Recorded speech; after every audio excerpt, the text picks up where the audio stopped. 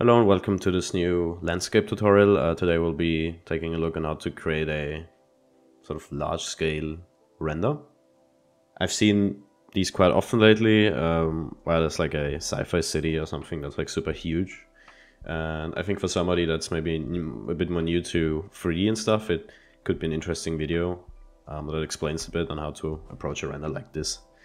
So this is a render I've been working on. It's actually very simple, and I think it's great for explaining important things when you're making like a large scale render.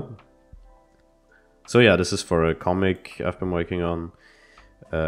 So yeah, I didn't have a lot of time to work on this. I think I spent like 5 hours on this, but even in 5 hours you can make something that looks decent. And yeah, so I will be showing the 3D file, but before that I just want to talk about some key points. So I think the first most important thing when you're making a large scale render, like something that's supposed to feel massive, is the scaling, obviously. So I don't need to explain what makes scaling. I think we all sort of know. So you kind of need small and larger objects. You need like a reference for the scaling. So obviously you need something that tells you this is the small, like this is small and this is big. So and if we look at this render, the most obvious thing is probably the lamps. It's a very iconic object because you know what it is. I'd say most humans know what a lamp is, and it immediately tells you, well, you immediately know how big it is, and it just tells you how large the scene is that we are looking at.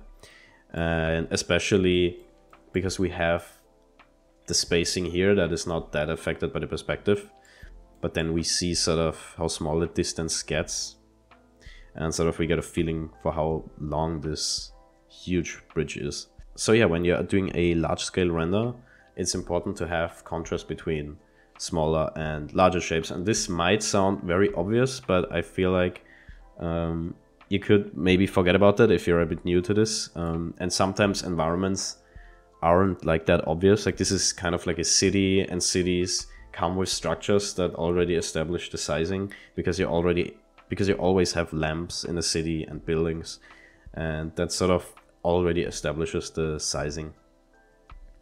But maybe you're doing a completely different type of environment that doesn't have buildings or stuff like that, so you need to think about what to place in order to get that correct feeling for the size. If it's like a field, it could be trees in the distance that just show how large your plane is, or it could be clouds, like a sea of clouds that really shows the depth of your like render. And yeah, that's just an important thing. I'd say another object that really helps are the windows, because windows are pretty iconic too. You immediately recognize them and you see how large they are, and there's like lots of windows here, and they also like disappear or like merge into the distance, so that also like really helps with the feeling of the scale. Also the lamps here, obviously, and I'd say the platings, like the grunge details, help as well.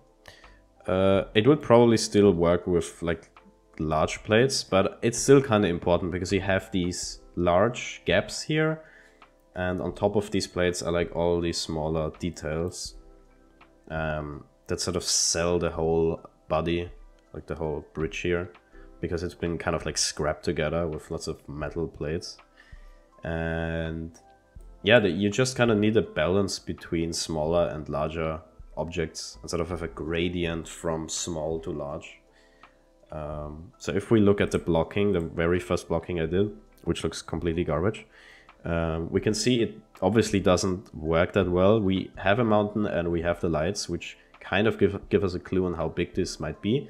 But the bridge itself is just flat, and you immediately see it. Like you need lots of detail just to tell how big this object really is. And yeah, if we compare it with this again, it's night and day, obviously.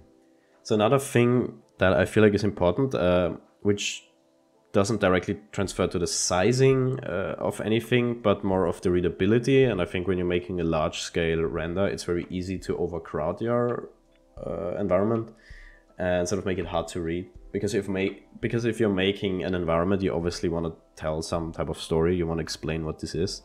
So with this render, I wanted to go with like an industry type of area, that just seems inhumane because, I mean, there's like a lack of colors, there's like this fog that looks kind of toxic, just things like that. And with readability, I mean mainly the silhouettes and just the readability of the shapes. Because in order for this to sell as an industry type of area, you would need shapes that express that. And for me, that were the pipes instead of metallic structures. And you sort of have this silhouette that's very easy to read, and you immediately understand what type of area this is. Like if you see the image for the first time, you immediately see these pipes and you like understand, okay, this is sort of like an industry area. It's like an industrial area where people work. You could probably make this even more dramatic if you made like fog or like smoke that comes out. But yeah, make sure to not overcrowd your city or whatever with assets. It's very easy to get lost in that because scattering stuff with assets is super easy and you might overdo it and your render might suffer from that. So yeah, let's hop into the 3D. The 3D isn't anything special at all, so this part will be super quick. If you're more new to 3D, you can definitely do something like this very, very quickly, very early on, I'd say. So I used Geoscatter. This is not sponsored, but I use Geoscatter a lot for my work and also for commercial work.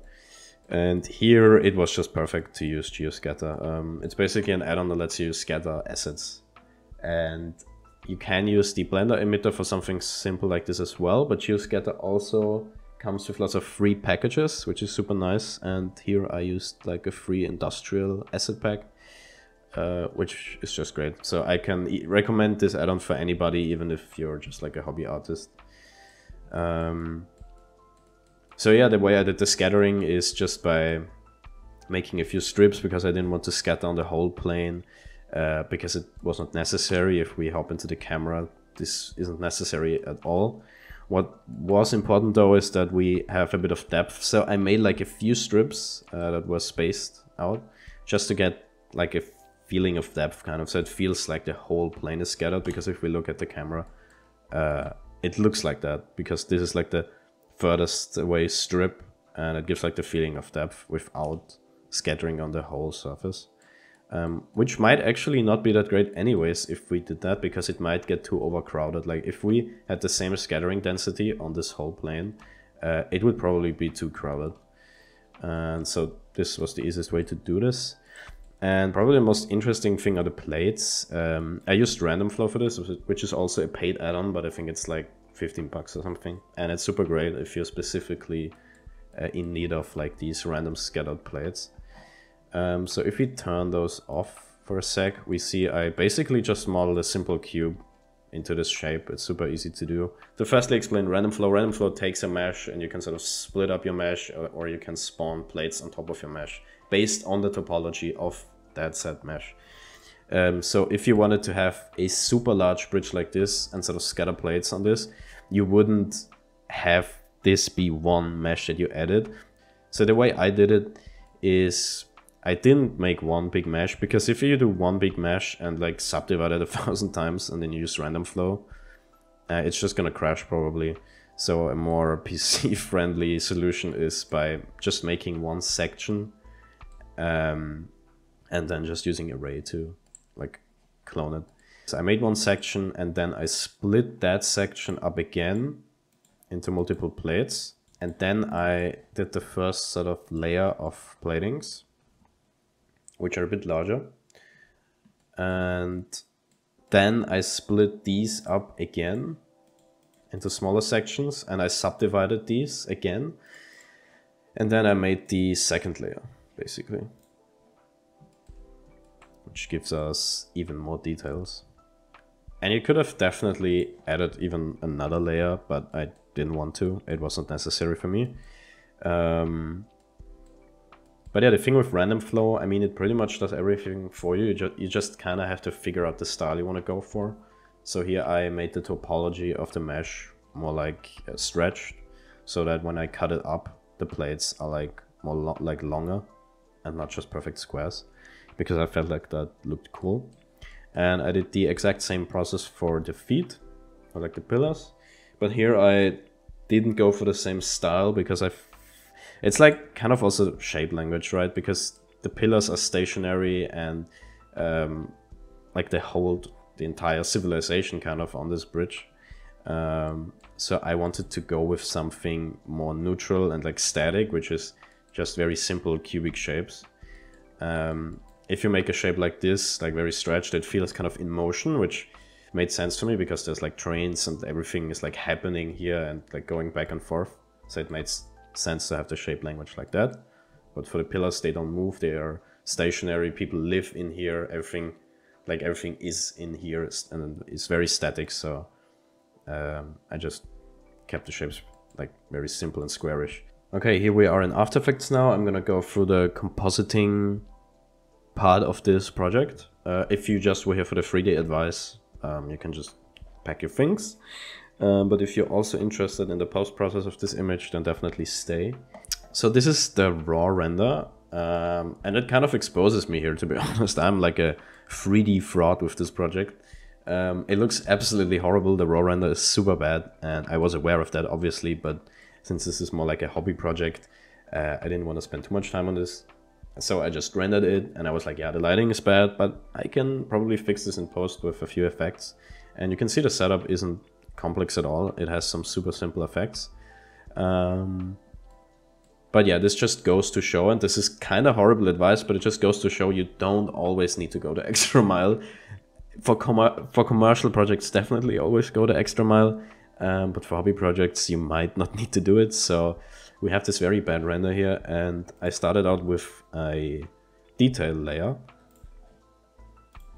It's just an adjustment layer with the BCC detail effect, which is great, to be honest. It's kind of a really good plugin for a case like this. So if you're doing like large scale renders, I'd have like these sci-fi details. This add-on could really like bring out more.